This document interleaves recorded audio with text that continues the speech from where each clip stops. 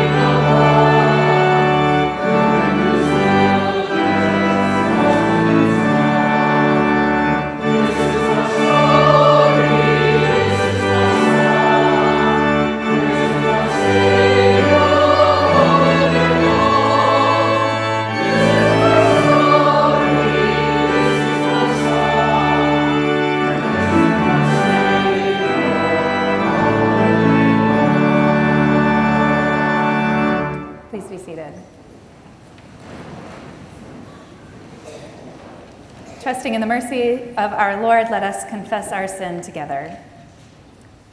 We know that our hearts are restless until they rest in you, O God. And yet we continue to seek security in so many other sources. We would rather rely on our own efforts, our own assumptions, and our own abilities than surrender to your grace, trusting that you will provide for us. Yet you remain patient with us. You call us again into your presence. You ask us to trust deeply in your promises to us, made plain in Jesus Christ. Promises to watch over us, to free us from sin, to bring us yet more fully alive, and to hold us in the palm of your hand. Forgive us, Lord, for forgetting these promises, and call us again to your side, through Christ our Lord.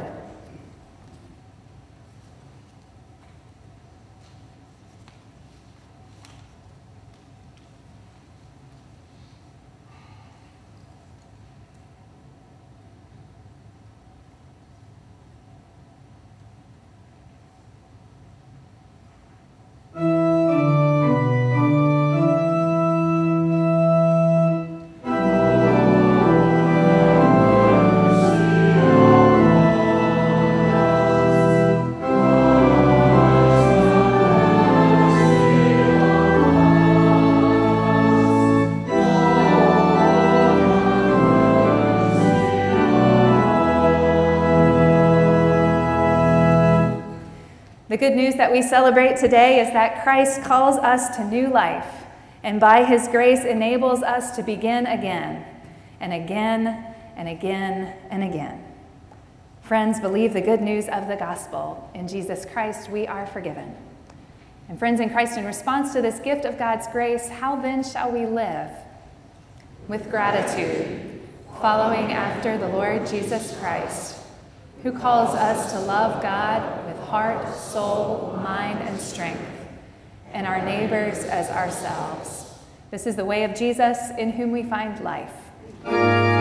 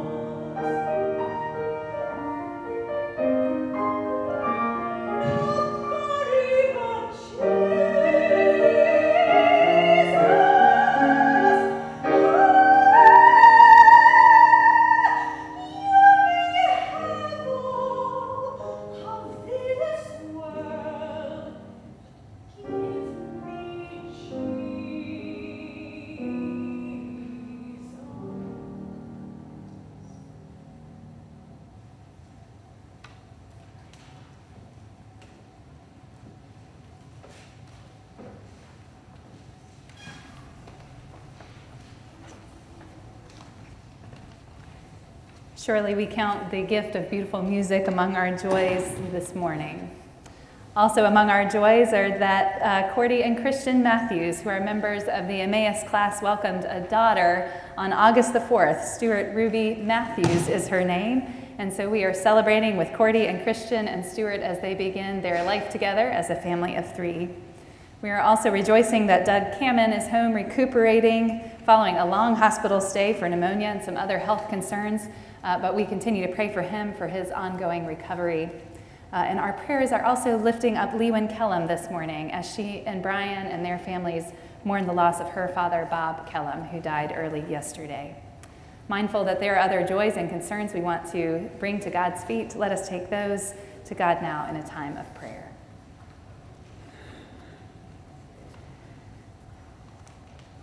God of all creation, we bless your name and ask for your help in learning to trust our lives to you, to see the lesson in the beauty of the lilies, to serve as your faithful people gathered here today to pray and sing and celebrate your love.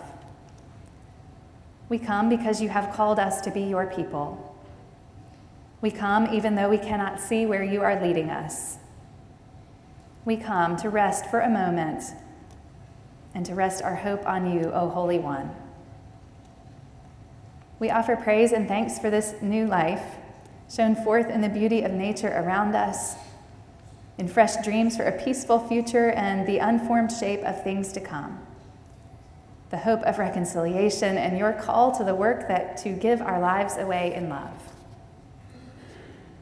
God of love, we know that throughout history you have called your faithful people to be stewards of your mysteries, to trust you always and pour out our hearts to you in prayer.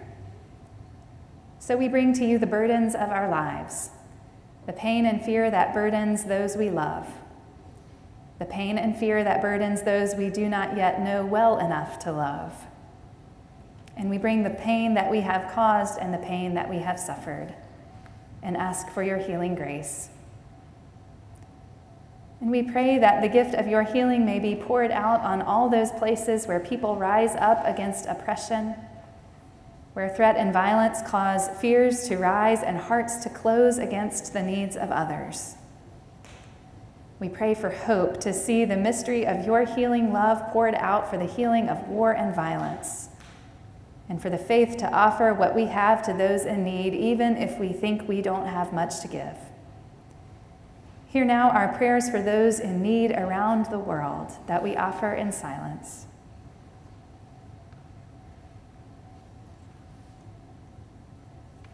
Hear our prayers for those across this land, for those within this very room, and for those we carry deep within our hearts.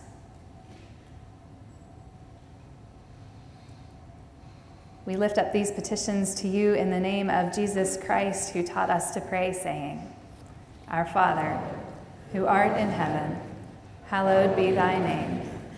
Thy kingdom come, thy will be done, on earth as it is in heaven. Give us this day our daily bread, and forgive us our debts, as we forgive our debtors. And lead us not into temptation, but deliver us from evil. For thine is the kingdom, and the power, and the glory forever. Amen.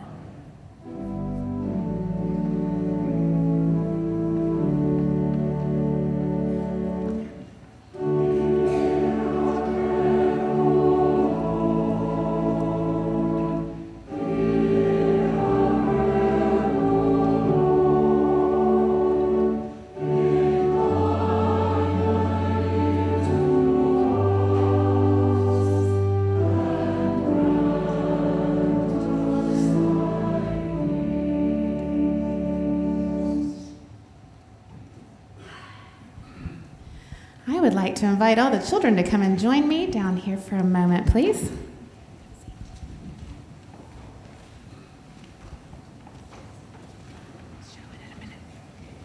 Good morning. Welcome, welcome. How's everybody doing today? Good? Let me ask you a question.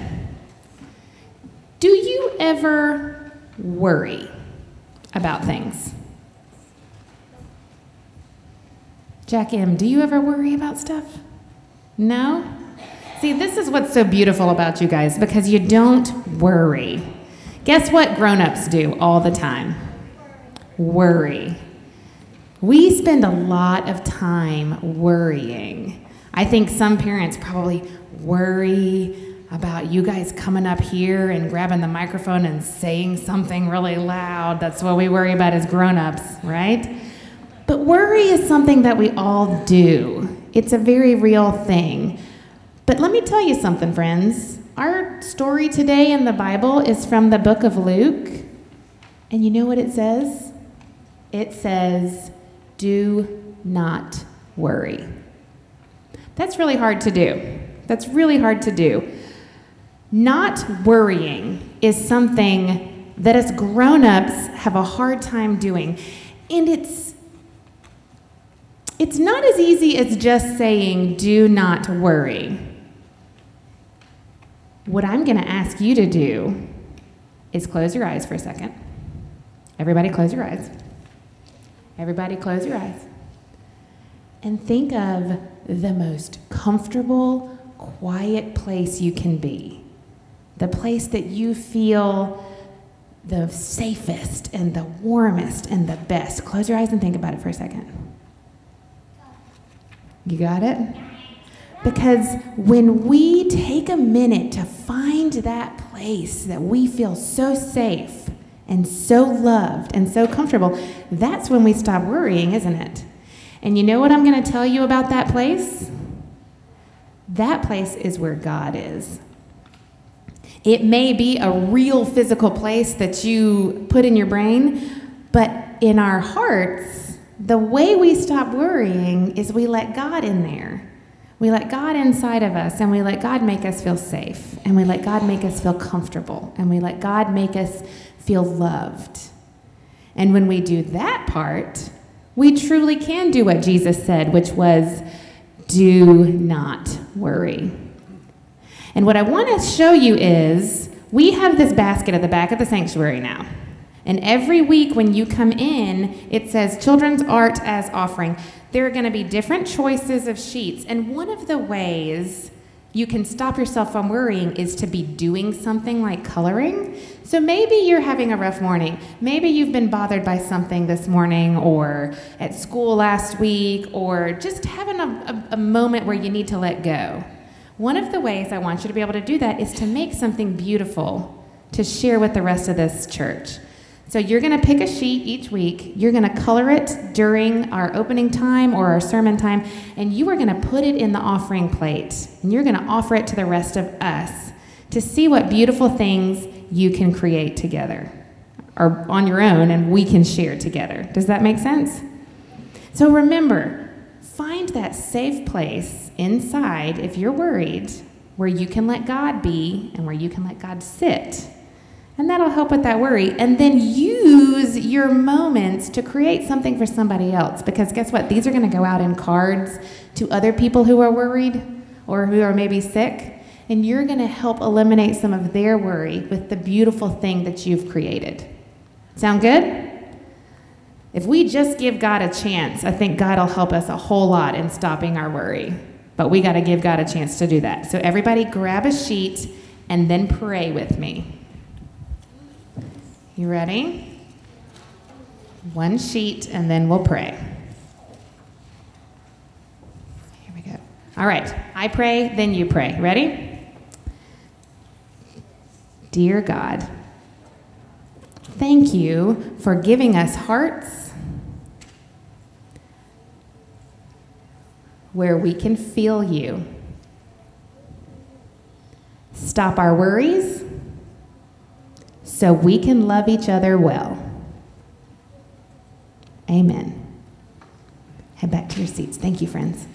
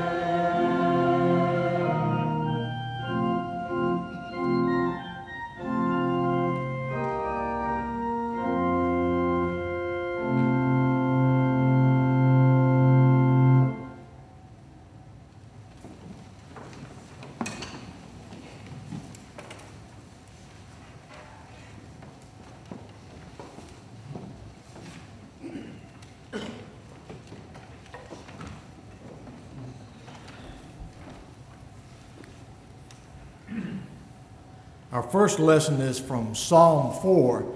If you look in the Pew Bible, it's on page 480, and you'll notice that at the end of the second verse and at the end of the fourth verse, there's this word Selah, or Selah. When I read that word, I'll stop for a moment because that sort of breaks up the thoughts, and it will give you an opportunity to think about the two verses that precede it because the thoughts are a little different. So let us pray.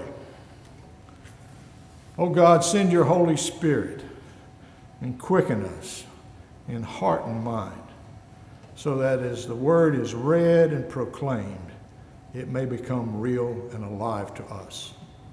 In the name of Jesus Christ, amen. Answer me when I call, O God of my right.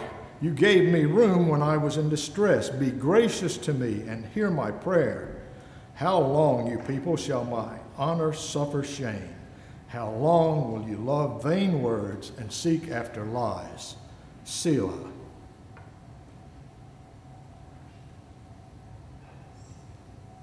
But know that the Lord has set apart the faithful for himself. The Lord hears when I call to him. When you are disturbed, do not sin. Ponder it on your beds and be silent. Selah.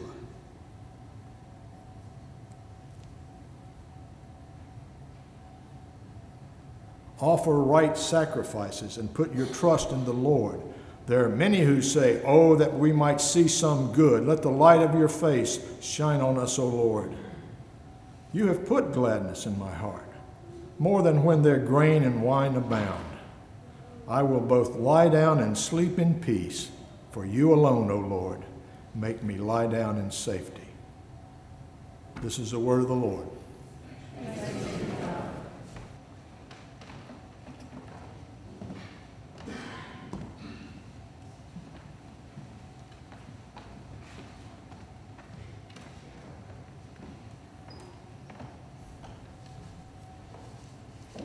If you were here last week, then you know that Ed preached on the beginning of Luke chapter 12, which recounts the story of the rich fool whose life's work is to build bigger barns for himself.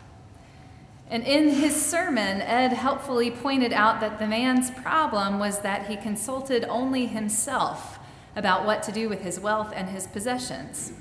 And then he encouraged us to remember when we are faced with the same questions to consult God, that God might direct our generosity. Today we hear the passage that directly follows that story and in many ways is a commentary on it. So listen with me now for God's word as it comes to us from Luke chapter 12, verses 22 through 34. Jesus said to his disciples, "Therefore I tell you, do not worry about your life, what you will eat, or about your body, what you will wear. For life is more than food, and the body more than clothing. Consider the ravens. They neither sow nor reap. They have neither storehouse nor barn, and yet God feeds them. Of how much more value are you than the birds? And can any of you, by worrying, add a single hour to your span of life? If then you are not able to do so small a thing as that, why do you worry about the rest? Consider the lilies, how they grow. They neither toil nor spin. Yet I tell you, even Solomon, in all of his glory, was not clothed like one of these. But if God so clothes the grass of the field, which is alive today and tomorrow is thrown into the oven, how much more will he clothe you, you of little faith? And do not keep striving for what you are to eat and what you are to drink, and do not keep worrying, for it is the nations of the world that strive after these things, and your Father knows that you need them. Instead, strive for his kingdom, and these things will be given to you as well. Do not be afraid, little flock, for it is your Father's good pleasure to give you the kingdom. Sell your possessions and give alms. Make purses for yourselves that do not wear out, an unfailing treasure in heaven where no thief comes near and no moth destroys. For where your treasure is, there your heart will be also." Here ends our reading. This too is the word of the Lord. Thanks be to God. And again, let us pray. We have carved out this sacred space in our morning, O God, that we might hear a word from you, that we might be stirred afresh to follow you with all trust and all expectation. So be at work in us now by the power of your Holy Spirit, that the words of my mouth and the meditations of all of our hearts would be acceptable in your sight, O Lord, our rock and our Redeemer. Amen. In a now famous TED Talk from 2014, writer David Brooks talks about the difference between what he calls resume virtues and eulogy virtues. Resume virtues, he explains, are the things about you that you would list on a resume. The skills you bring to the marketplace, the outward accomplishments that distinguish you. Eulogy virtues are things that will be said about you at your funeral, which cut a bit deeper. Who you are in the depth of your being, what is the nature of your relationships, are you bold, loving, faithful, forgiving, dependable? And Brooks asserts that while most of us, including him, would say that the eulogy virtues are the more important set, they are not the ones we spend the lion's share of our time thinking about. Drawing on the work of Rabbi Joseph Soloveitchik, Brooks goes on to say that we have in each of us two natures, which he calls Adam 1 and Adam 2. Hang with me. Adam 1 is the worldly, ambitious, external side of our nature. He wants to build, create, innovate. Adam 2 is the humble side of our nature. Adam 2, he says, not only wants to do good, he wants to be good. To live in a way internally that honors God, creation, and our possibilities.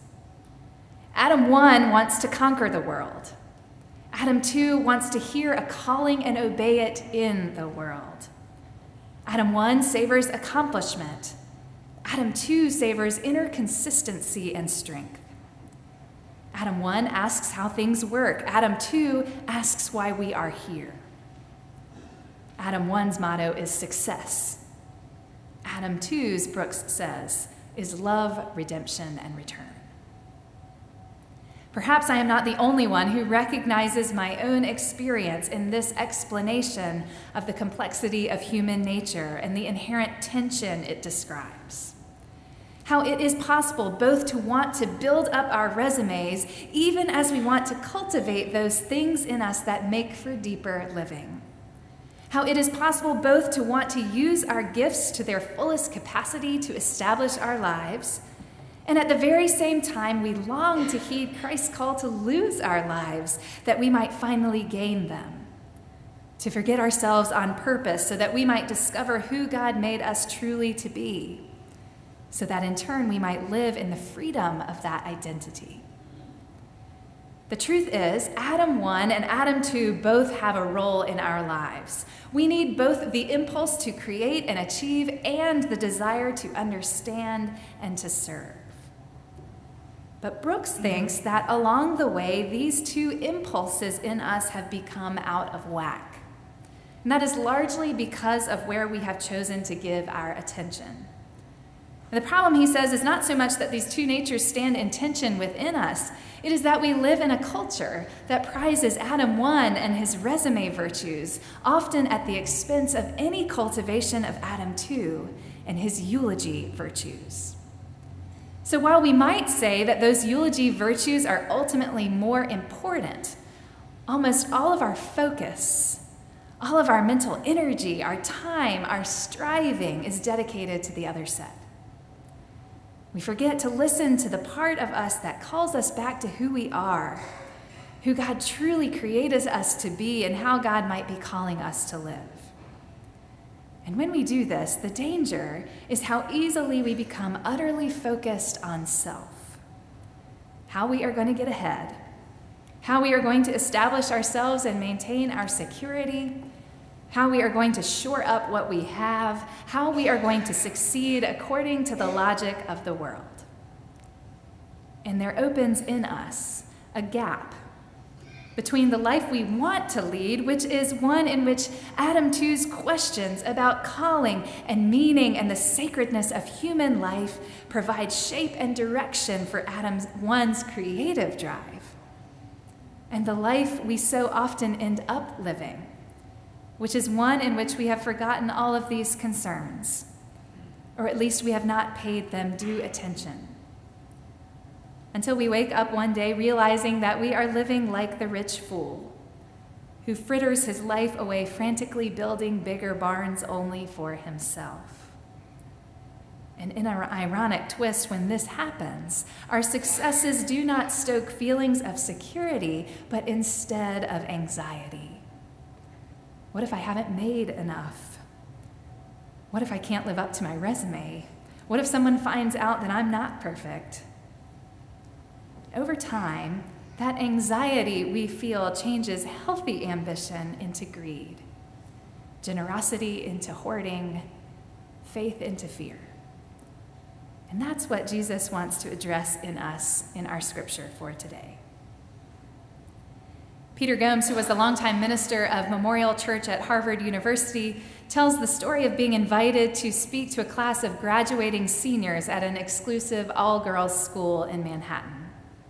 He thought long and hard about what scripture he might share with them to provide them some comfort and encouragement at a milestone moment in their lives. And so he settled on our text for today, in which Jesus encourages his followers to renew their trust in God's care for all of God's creatures and even for them. He thought there would be something comforting about setting before them the two wonderful images of God's providence that Jesus sets before the disciples: the birds of the air who live without anxiety and yet are fed, and the lilies of the field, wild flowers who are bedecked in beauty, growing in places where they may not even be seen, just because God loves them and chooses to clothe them in beauty. So it is with you, he told them, so do not worry.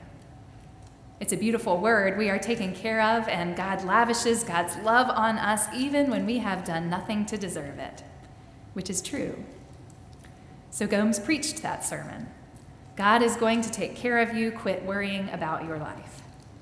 But after the service was over, at the reception, Gomes says that the father of one of the girls came up to me with fire in his eyes and ice in his voice and told me that what I had to say was a lot of nonsense. I replied that I hadn't said it, that Jesus had. Still nonsense, he said, not easily dissuaded by an appeal to Scripture. And then he said, it was anxiety that got my daughter into this school. It was anxiety that kept her here. It was anxiety that got her into Yale. It will be anxiety that will keep her there, and it will be anxiety that gets her a good job.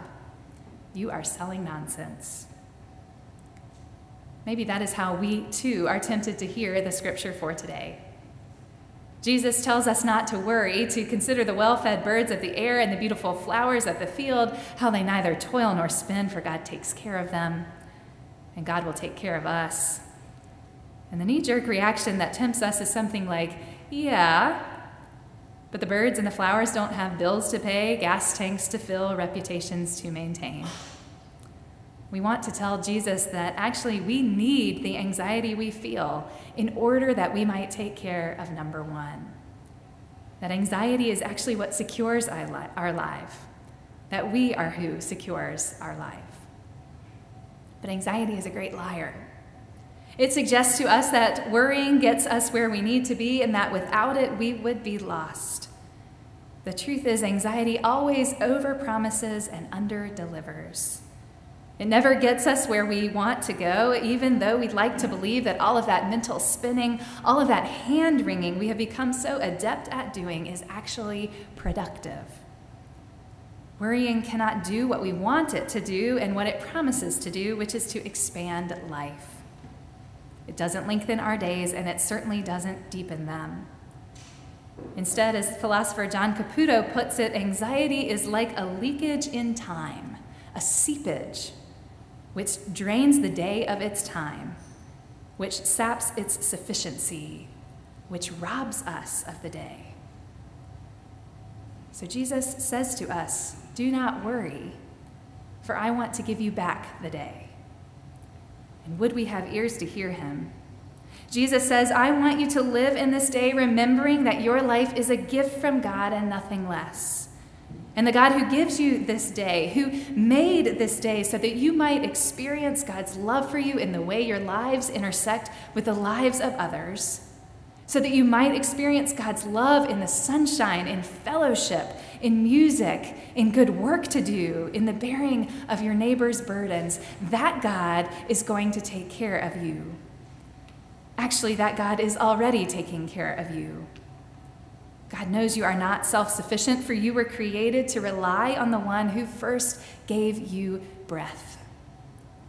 God will fill you. God will cover you. God has already lavished you with grace and clothed you with beauty, even though you have often missed it. You are beautiful in God's sight and free to live according to that promise. Free, that is, to live as a citizen of the kingdom of God right here and right now. In fact, it is your Father's good pleasure to give you the kingdom. Here's the thing. There is plenty to worry about in our world. And you must know that I stand before you today as one who is preaching to herself, as I am a masterful worrier. And I know that for some of us, simply resolving not to worry just won't cut it, because anxiety is like an itch. Just deciding not to think about it doesn't necessarily mean it's going to go away. It nags. More than that, to say, oh, don't worry, be happy, to someone who is truly struggling with managing their concerns, well, that can feel like awfully cold comfort, even a cutting dismissal of a real and difficult experience. But I've never known Jesus to offer cold comfort, have you? Or to shrug off the concerns of his people. Which is why I don't think Jesus is just offering us unrealistic optimism or failing to show empathy when he invites us not to worry. Here, when Jesus invites us to consider the birds of the air and the flowers of the field and how God cares for even them, I think he's inviting us to cultivate practices that focus our attention on what is most important about us, which is that the God who created us is watching over us and even now dreaming about who he hopes we will become. Jesus is reminding us of that Adam 2 nature within us that nudges us to live deeply, acknowledging God and trusting God's intentions towards us, so that even incrementally, even really subtly, our anxiety over securing our own lives is chipped away. And in turn, we are free to live fuller, more creative, satisfying lives. Perhaps for some of us, a practice to help focus our attention is the one that Jesus commends in the text, which is taking time to contemplate nature, to lie down in a field and be calmed with the poet Wendell Berry by the peace of wild things. Or maybe what helps is staying in a rhythm of worship as often as you can, so that you can have reminders of God's love for you even when you cannot feel it. Maybe, dare I say it, it is turning off Facebook for just a minute in the midst of this election season with its barrage of articles and choosing to pray about those issues in the articles instead of spinning your wheels about them. Or maybe a practice to try for you might be to write your worries down in a journal and offer that simple scribbled list to God as a prayer. And then trust that even that kind of prayer is sufficient. However it is that you can answer Jesus' invitation to stop and to dwell in God's compassionate presence and build these practices into your day, however humble, perhaps that is your spiritual act of defiance, your momentary no to anxiety's lies. For your life is God's and not yours to keep. About a year ago, I read a poem by Rosemary Watola Traumer that I have shared with some of you in various venues, and I would like to leave you with it today. Listen with me as she echoes Jesus' invitation to us. That rock that we have been pushing up the hill, the one that keeps rolling back down and we keep pushing back up, what if we stopped? We are not Sisyphus. This rock is not a punishment. It's something we've chosen to push. Who knows why? I look at all the names we once carved into its sedimentary sides, how important I thought they were, those names. How I've clung to labels, who's right, who's wrong. How I've cared about who's pushed harder and who's been slack. Now all I want is to let the rock roll back to where it belongs, which is wherever it lands. And you and I could imagine walk unencumbered all the way to the top and walk and never stop except to discover what our hands might do if for once they were no longer pushing. Do not be afraid, little flock, for it is your Father's good pleasure to give you the kingdom. And there your heart will be also. In the name of the Father, and of the Son, and of the Holy Spirit. Amen.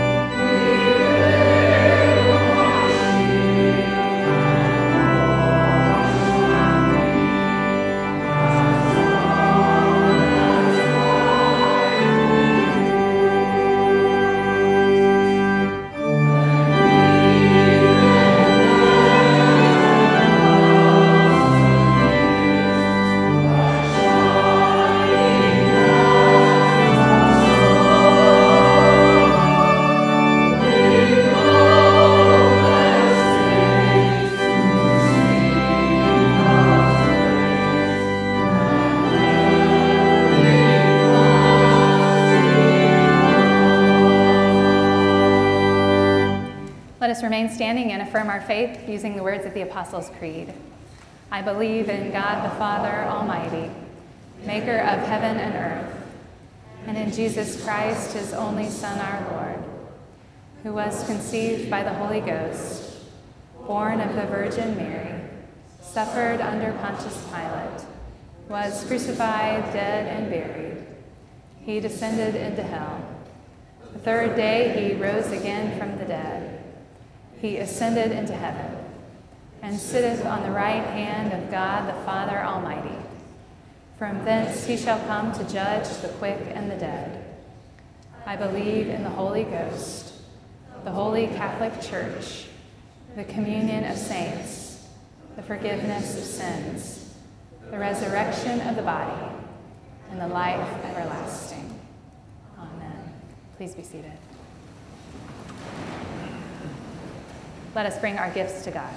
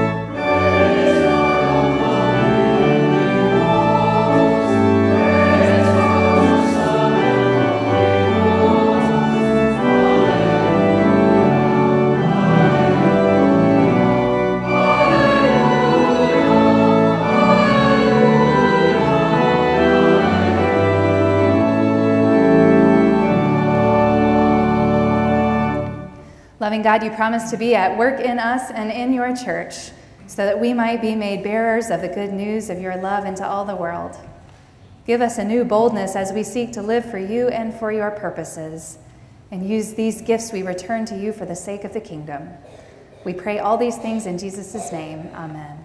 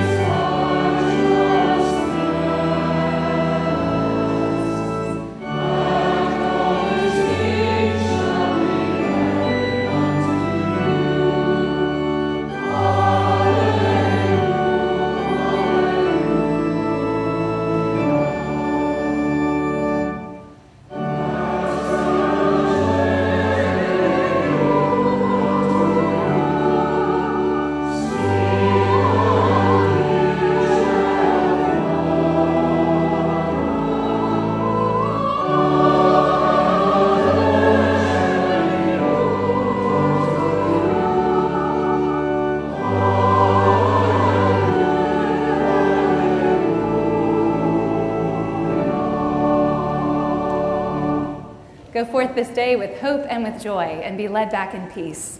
Go in the knowledge that in the goodness of God you were born. In the providence of God you are kept every day of your life.